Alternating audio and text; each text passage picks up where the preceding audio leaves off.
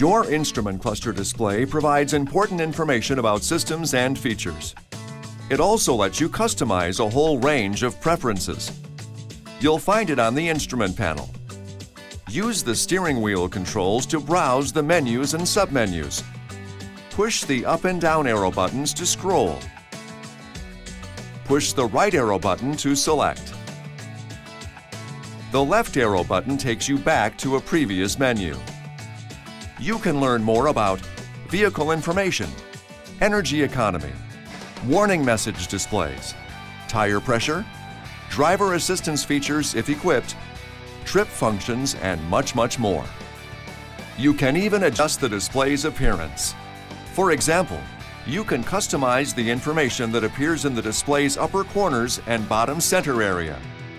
This video is not intended to take the place of your owner's manual. For complete details and other important safety information, please see your owner's information.